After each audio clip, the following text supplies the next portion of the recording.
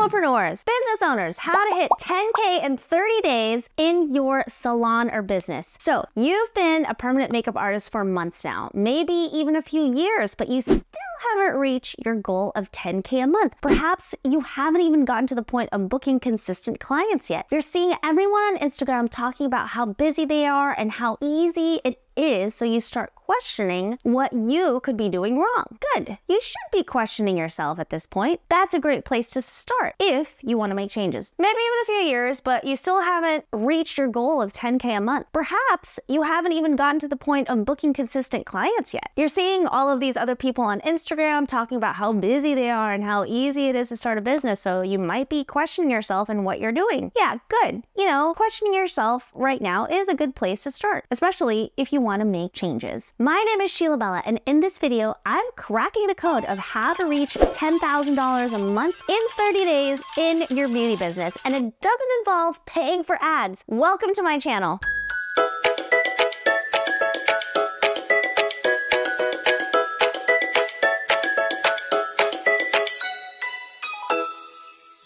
Hey guys, my name is Sheila, and I want you to be a millionaire beauty boss, so I'm sharing everything I know about how to do it in record time. What makes me qualified to do so? It's what I do. I've taught thousands of women systems and strategies behind successfully scaling service-based businesses. Women like Jenny, who generated more leads for her training through being more consistent in just a matter of weeks. She's learning how to create a consistent flow of leads with ease for the first time in her business. All right, it's time to have a real conversation about why you haven't been able to reach your 10K a month goal. The reason why people don't think six-figure beauty businesses are normal is because we don't talk about our numbers enough. And the truth is, millionaires in this industry is normal. But before you get to $1 million, you first need to get to $10,000 a month. And that's why I've come up with an action plan for you in this video today. Having a booked and busy permanent makeup business as a solopreneur? First, you need step 1, mindset. First and foremost, the mindset that you have determines what you focus on, and the mindset you need to have is different from one stage of your business to another. You focus on different areas of building a business based on where you are at that time. What you focus on 1 year as a solo artist isn't what you focus on year 8 with a team. Because you're a solopreneur, it isn't the time to focus on ads or creating complicated funnels. If you try dabbling into Facebook ads and they aren't working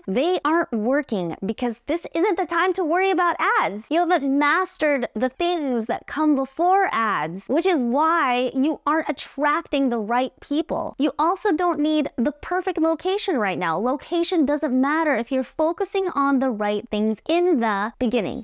Goodbye, Gucci. Goodbye, Cabo vacation. Have you ever stopped to think about how much money you're losing every single day, every month, every year with a calendar that's not fully booked? The answer might surprise you. With a revenue recovery program, let's build your sales machine. Book your free strategy call today. Just click below to find out more. There are only 3 things that you do need to worry about if you haven't reached 10K a month. Getting eyes on your business, targeting the right people, and learning sales. First thing, how do you get eyes on your business? You hustle. Too many of you are relying on hope marketing, hope that people will just magically hear about your services. This is not how any of this works. You have to put your services in front of people until you're sick of hearing your own voice, and then do it more. This includes being super consistent with your social media posting. Like, you cannot let a day go by without a single post being up. Don't even try to get away with not being on social media these days. Just don't. Potential clients do their research more than ever, and if they can't find examples of your work on the internet, they'll find someone else who does. When it comes to content creation, quantity outranks quality. It would be great if you have both, but in the beginning, it's about consistency. It's about the quantity right now. Not to say your artistry should follow suit, but content is king. And you must get good at posting consistently, posting a lot and posting the right type of content. The point is, between 0 and 10K, you need to show up during this stage of your business. Your only goal is to get known, get booked, and put money in the bank to reinvest into your business. Nothing else matters at this stage. Focus on being known locally through making connections with people and creating a buzz in your area. Some of you are avoiding this and only relying on a few social media posts to get you by, but it's time to make some new friends and attract new clients to your beauty biz. 1.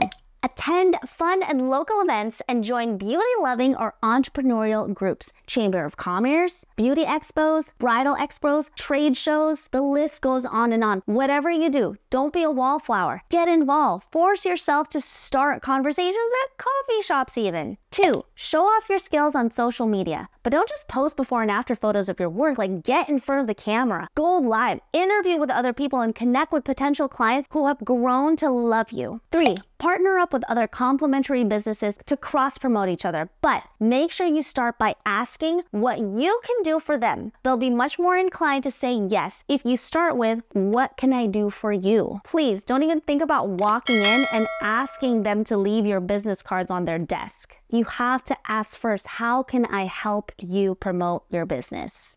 And then, law of reciprocity, this is the time where they're more inclined to work with you and to collaborate. 4. Host your own event to educate and connect with your community. Host a beauty workshop for women in your area. Teach them tips and tricks. Host a virtual event and invite industry speakers to speak. Be genuinely interested in forming meaningful relationships. Building a strong network takes time and effort, but with a smile and determination, you'll be attracting new clients in no time. And do you know what the best part is? You can do all of this for free. Next, target the right people. So who is your perfect client? The person in your life who's your ride or die. That type of person is who you want to target. Think of your closest network of friends. They most likely resemble you. Same interests, same morals, same values, similar sense of humor. Your ideal client is a version of you or your closest friends. If your perfect person loves to do yoga, hit every single yoga studio and retail store in your area and talk to people, front desk people, yoga instructors, members, talk to everyone. Do free services if you have to. Next, learn sales. Please do not skip this part. Learning sales is crucial. If I were to give myself any piece of advice 10 years ago, it is to not pause on learning sales. Consume everything you can in regards to selling, sales content, read books, take online trainings, watch other people's content pertaining to sales. Do everything you can to learn this. And these days, there's no excuse. If you can get over your fear of selling, if you understand the psychology of sales and why sales is important, and the science behind sales, I'm telling you, your business will thrive as long as you've generated enough leads through, you guessed it, content. You're overthinking the content, I can already tell. What I can tell you is overthinking is going to stunt you from growing. Don't overthink it. Remember, this is about volume right now and consistency, not perfection. Think of it this way. Think of it as your practice run. People don't post because they're afraid that all these people are going to see them. Well, if you're just starting out, think of it this way, like no one's really going to see you right now. So think of it as kind of like the prelims of a game. Think of it as kind of like a dress rehearsal. Remember, your only goal at this stage is to get known. So if you aren't booked and need clients, that means you have time to work on your business, right? It's time to prove how badly you want this. Here's your homework to hit that 10K in record time. Find one local event per week to attend. Commit to posting on social media at least twice a day on your feed and multiple times a day on your stories. Go live once a week and find other people to collaborate with. Approach a minimum of 3 businesses, look at me, 3 businesses per day, and find a way to collaborate with them. Attempt to host or be a part of a live event, whether it's a Botox party, a business building workshop, or a silent auction, I don't care. Be a part of your community. Go door to door. Introduce yourself if you have to. Listen, read, or watch 1 hour of sales trainings every single day and implement what you learn. Creating momentum in your business is crucial so that you can create a steady stream of clients. Put money in your bank account and reinvest in your future. I challenge you to implement what you watched today and track your results. You have the power to shape your financial future and create a lasting legacy. By taking action today, you can make a real impact and become an authority in the beauty industry. So if you found this useful, I would love for you to stick around by subscribing or hitting that bell notification so you never miss another episode. You know what also prevents you from reaching your 10K goal? Refunds. So click here if you need tips on how to handle refunds in your beauty biz. I tackle, should you refund your services? The great debate. I share how to prevent refunds and how to handle them should they come up. I'll see you in the next episode.